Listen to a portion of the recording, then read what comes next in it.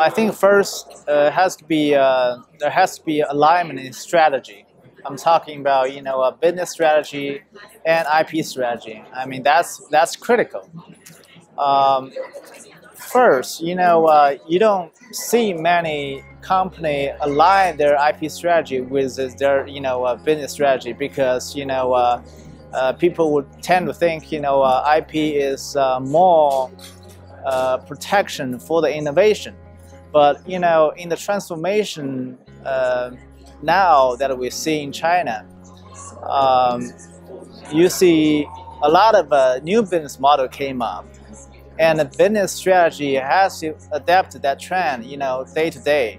And in terms to help the business to be more sustainable, you're going to have a more aligned IP strategy. So that's the first point that I want to make.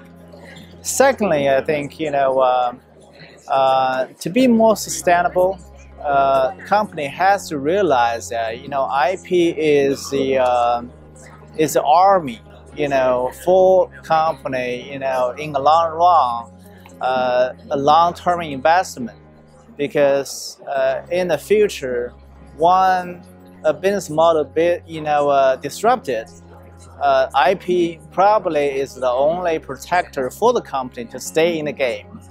So I think that would be my answer.